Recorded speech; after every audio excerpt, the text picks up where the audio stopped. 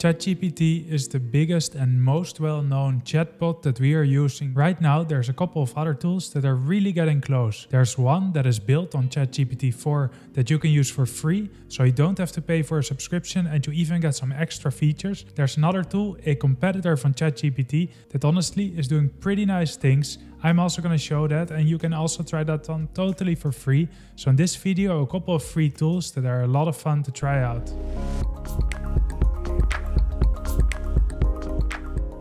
So the first tool I wanted to show is huggingface.co/chat, and it's HuggingChat, and it's making the best open source AI chat models available to everyone.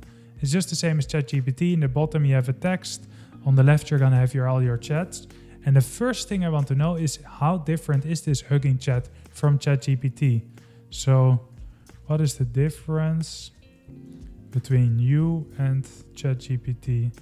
So both ChatGPT 4 and Open Assistant are large language models designed for natural language processing tasks such as text generation, question and answering. But the biggest difference is the data what is trained on. ChatGPT 4 is trained on an extensive data set that they put together, so ChatGPT 4 really learns what they want to know. But Open Assistant is primarily relied on publicly available Wikipedia articles. So what's going to happen is that this chat is more freedom, it is more up to date, while ChatGPT gets more updates and more stuff like that. So let's take a look. I'm just going to ask some questions. So here I ask, can you provide a list of 5 jobs that will be impacted by AI and scale how big the impact will be and why?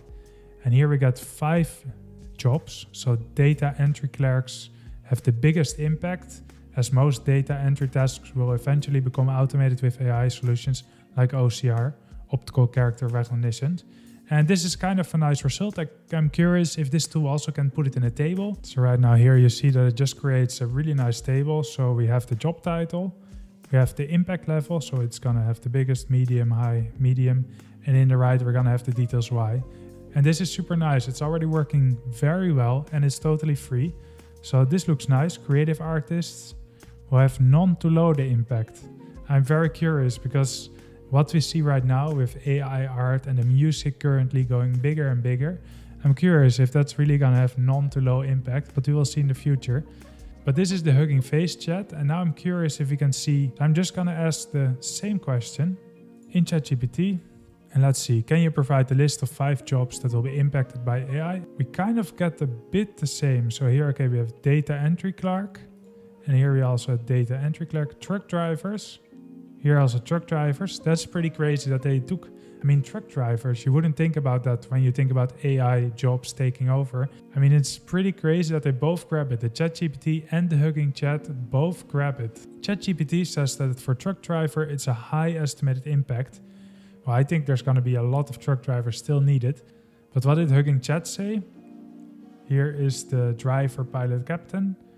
Autonomous vehicles from cars to large transport trucks or drones are gradually becoming a reality. Existing professionals might remain relevant for niche cases. So they kind of have the same idea. It's pretty good. It works. It's nice. It's free. Really give this a try because it's open source. So it really can give us something that ChatGPT doesn't have yet. It's gonna keep growing, keep getting better, all with more data that's gonna come in. So this is really nice to keep a look on. The next tool that's fully free, and you can even use ChatGPT 4 fully free, so that's really nice. It is this one, is chat.forefront.ai. And here in the top you can either select 3.5 or 4. But at the heart of Forefront are messages with personas, where you can ask questions, assign tasks, or just chat. So for instance, if I would go to ChatGPT, I can type, what would Steve Jobs think of AI?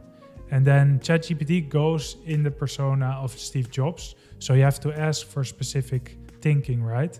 And not with Forefront AI. So here they have some examples. So add Michelin star chef. What's an easy fancy dinner recipe? Or add helpful assistant. Can you explain quantum gravity? And here in the bottom you see a lot of different personas. So you have Shakespeare, Princess Jasmine, Lara Croft, fitness guru. So you can do add and type the name that you want to ask a question. I want to go for Steve Jobs, and what you can also do is just double click on the name and it just starts here. Hey Steve Jobs, hey there, it's great connecting with you. I'm always excited to share my thoughts and experience. And now we get the answer from Steve Jobs in his way of thinking. And that's nice that you can really work like that and have a certain specialist, answering you. And with ChatGPT, this is also possible if you really prompt the questions right. So what does Steve Jobs say? He thinks the creative AI is truly fascinating. It has the potential to revolutionize the way we approach problem solving, design, and even art.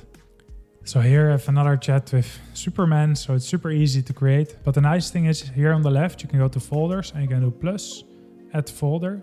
And I can call this conversations. And now I pulled the conversation with Steve Jobs in here and I have this little folder now that has Steve Jobs. So that's quite nice. You can also give it a different emoticon if you want to really give it, maybe there's a computer. Here, save. And now here you can have all your folders together. It's very nice to have it organized. And you can even do one more thing. You can do hashtag Imagen and ask for phone of future. So now we're gonna have some images inside the chat. And here I actually asked Superman, but it's generating an image. So that's how nice it works. And I think this is just a new fun way to talk with personas just like this, And the helpful assistant might be the one that you can use the most because this is like your normal chat. But if you want specific ideas or thoughts, they can always use another persona. But what I'm curious is, how does this handle the question I asked before?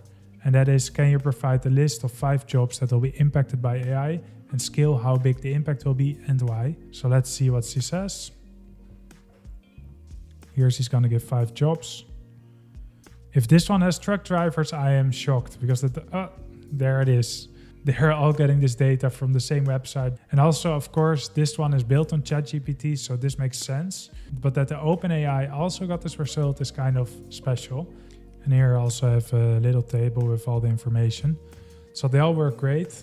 And I think right now HuggingChat is the most interesting one to try out. It's super new. It's only here since maybe a day or 2. So it's really nice to try out.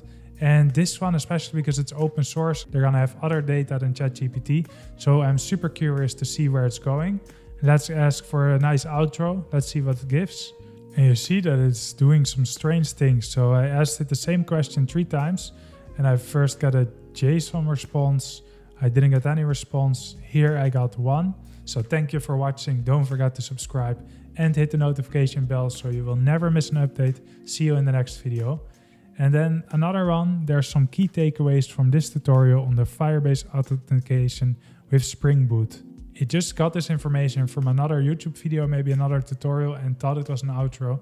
So it's not as streamlined as ChatGPT, but in the future it might well be, and it's a lot of fun to try out.